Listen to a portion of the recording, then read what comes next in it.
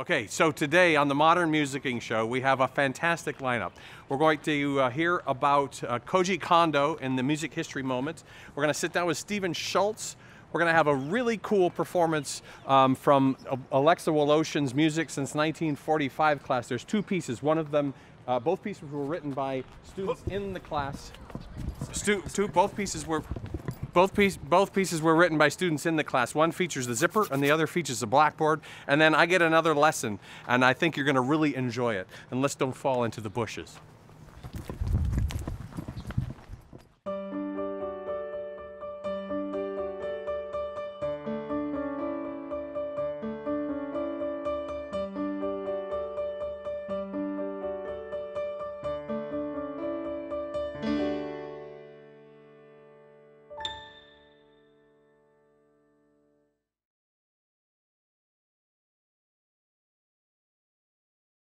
Today on Jacob Random Holmes, featuring Jacob Randall Holmes. Jacob, would you please play me a piece that's not really purple, but kind of off purple?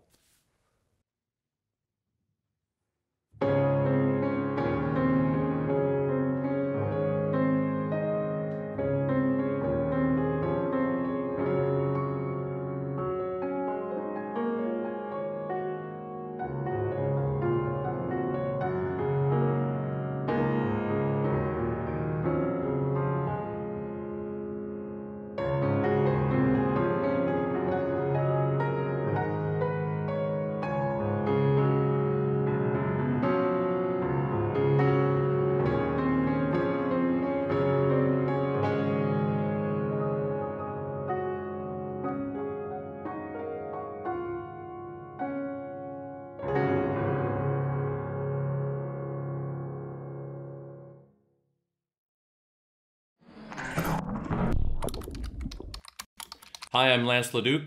We're at the Carnegie Mellon School of Music in the Vlahakis recording studio. I have another interview today. This is I'm very excited to interview Stephen Schultz. Stephen does a variety of things here at Carnegie Mellon, as do many of us. One of the more probably high-profile things is he's the conductor of music director for the Baroque Ensemble. But why don't you explain, well, first of all, thank you so much for talking. And can you explain all of the things that you do here? I'm not sure I can, but I'll try.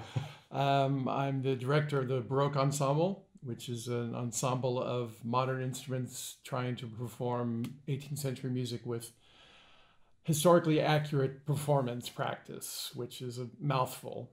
So basically, we're playing repertoire from the 18th century, not on original instruments, but for example, the string players use Baroque bows, which help. And I'm trying to instill in them a feeling of what the music was like in the 18th century, how it was actually performed, how it was thought of. Because a lot of the times when we're playing 18th century music, we're looking in our rearview mirror from the 21st century back, and that which includes all the performance styles from the 19th and 20th and 21st centuries. So I'm trying to instill in them how composers were thinking that direction forward from the 18th century. So they're basic principles that are a little bit different than how we normally interpret Tchaikovsky or Berlioz. What are some of the main differences, or what are the big surprises to the students, I would say? Well, the first thing I say to them is stop vibrating. Because constant vibrato, either in an instrument or a voice, is really a 20th century invention. I see. Vibrato was always used as a beautiful ornament to the sound. But nowadays, unfortunately, we use vibrato to cover up a lot of sins in intonation, sure. And there's a sort of a constant speed for vibrato. So that's the first thing we talk about. Let's try to make a beautiful sound without the use of vibrato, then let's add to it.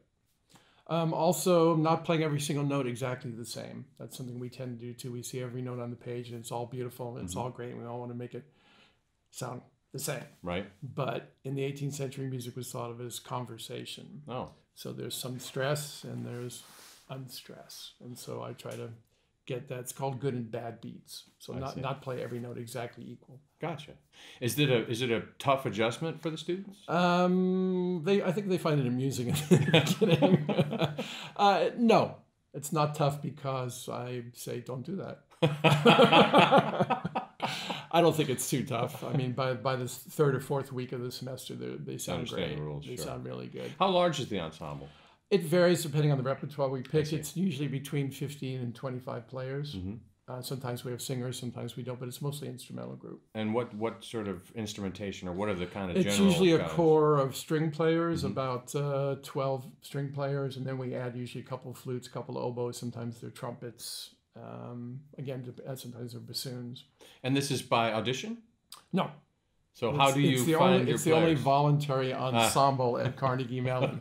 So basically, I mean, I know a lot of the people by just teaching here. So if I don't know them, I ask them to play for me. But I don't think I've ever rejected anybody from Baroque Ensemble in the 15 years I've been here. And how often do you perform? We perform twice a semester. We usually do a convocation, and then we do a concert the following weekend. I see. And how far in advance are you planning the programs? About a week. Oh, really?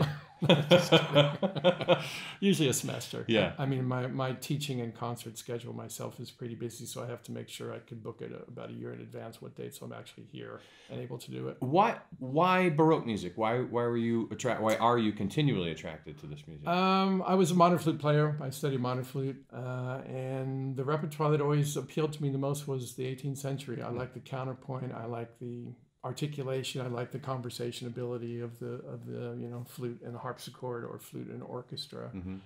And the first time I heard a Baroque flute, 18th century wooden flute, was on an LP, and I just fell in love with the wooden sound. And I decided, yeah, that's the instrument I want to play. And it took me a few years to transition off the metal flute, but it's a lot different feeling touching wood. Mm-hmm. And blowing into a piece of wood than metal. I love modern flute. It's played well, but it's not really my thing. You play Baroque music, but on contemporary instruments. Is that a controversial? Instrumentalists at CMU are all modern instrumentalists. I see. There's not really a Baroque program here. There's some places in the country where you can go study and learn how to play Baroque flute and harpsichord and Baroque violin. Mm-hmm. But this is really a modern instrument school. The kids are coming here to learn how to get into orchestras, basically. Mm-hmm.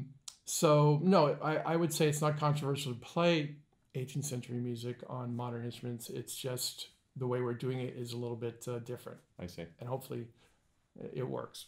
I see. Yeah. And how do the students respond to this music? Do you see surprise? I mean, I think they're used to doing a certain thing. Maybe I'm reading too much into it. Mm-hmm. They're used to thinking of this music in a certain way. They're used to playing it in a certain way. And you're showing them a very different perspective on it. I think they're used to thinking a little bit like not typewriter music, but kind of not very interesting. Kind of square. Maybe counterpoint is nice, but I try to show them that, as I mentioned before, it's conversation. The instruments are really talking to each other, and there's a really give and take. And once they understand a little more about how it's put together, the harmonies and the counterpoint, I think it becomes more interesting to them. And I always try to pick well-known pieces for Baroque Ensemble. We're doing Brandenburg Concertos this time, but also some gems that they won't know because I barely discovered them myself, to turn them on to some beautiful music that's not played very often. So how do you find new pieces? Old pieces? Half of my life besides teaching is performing. I traveled around a lot and performed with different orchestras and chamber groups, and I'm always learning about new music as well. The 18th century repertoire is vast. I mean, if you go to a major library, all the complete works of Handel take shelves and shelves, and Bach takes even more shelves. But for example, Telemann, they haven't even found all the pieces that Telemann's written. Oh my. So people are constantly discovering new orchestral suites in basements of libraries or in attics of people's homes. And so it's a constant discovery, which is great. All right. Well, this has been a real delight. It's been very, very nice getting to talk to you. Thank you so much for your time. So once again, from the Vlahakis Recording Studio at the School of Music at Carnegie Mellon University, I'm Lance Leduc. Thanks for watching. All right, today, Hiroki Yuasa is going to show me a little bit about the cleaning and maintenance of the bass and the bow. I would start with cleaning the bass with a rag. Here's a rag. It's a bright orange one. So you just have to just brush against the strings. There's always going to be like rosin sometimes caked on it, so I just want to firmly get rid of the rosin dust. Like on your bass right now, there's white powders on it. Those are just rosin, and if you don't clean it frequently, then those will stick forever and will cause problems, so you cannot produce sound. That's not so good. So then, how often are you doing this? You would probably want to do this every day, or after you play every day, every time. So if you're in a concert, would you be doing this at an intermission as well, or are you just sort of based on how it looks? You just kind of wait and you just sort of know. Yeah, you kind of know. If you were playing like aggressively with lots of rosin, then you want to. Boy, it's a lot harder to get that off than I would have guessed. Yeah. Cool. All right. Sorry, Great. I destroyed your Oh ride. no, you're totally great. And then the other thing is this brush. So you want to, after you're done with practicing the bass, you want to remove any of the rosin off of the excess rosin off of the bow, because they will clump up and become like dusty, I guess. And then it'll translate into the, like it'll disturb the pitches, I assume. Yeah, well, like you don't want them to, it will become murkier, I guess it would be. Yeah, because you can't produce a more beautiful sound because the dust is in the way. So all you have to do is just kind of, yeah, that's a clump. So you just want to go through the bow hair until it becomes nice and flowing. Yeah. Oh wow. I just removed all the clumps. And Wow. The first one was kind of, here's clumpy too.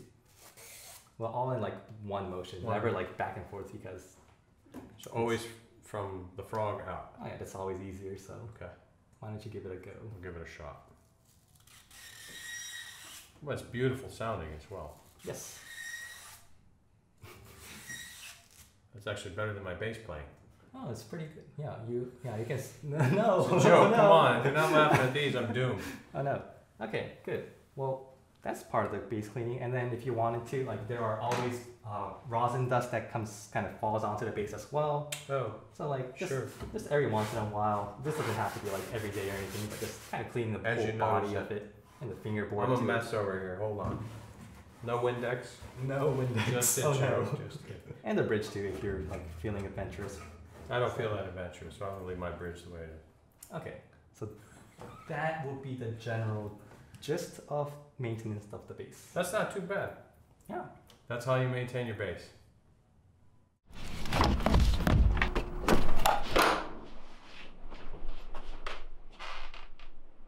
It's time for another music history moment.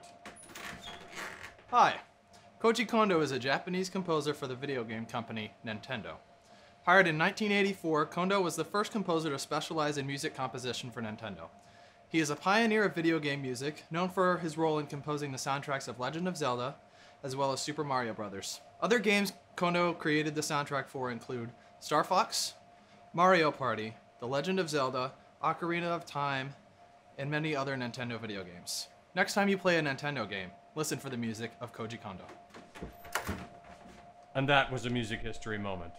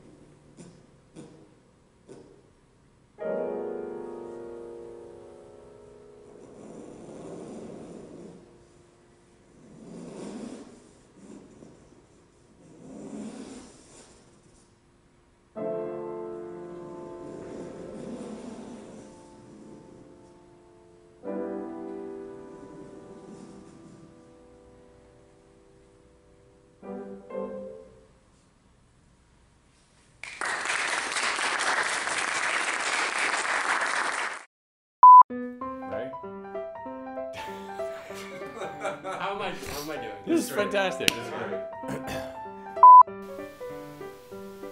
I think he was waving. Yeah. That's fun. That's a Pick that one up. Yeah.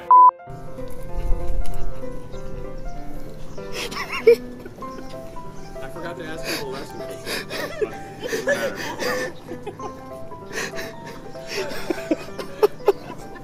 Was it wonderful? I think it was funny. If it was funny, that's good enough. Let's edit that one out. Erase that. That progression they made from She Loves You to that, and he's waving here. Yeah. Enough about the Beatles. Talk No, it's fine.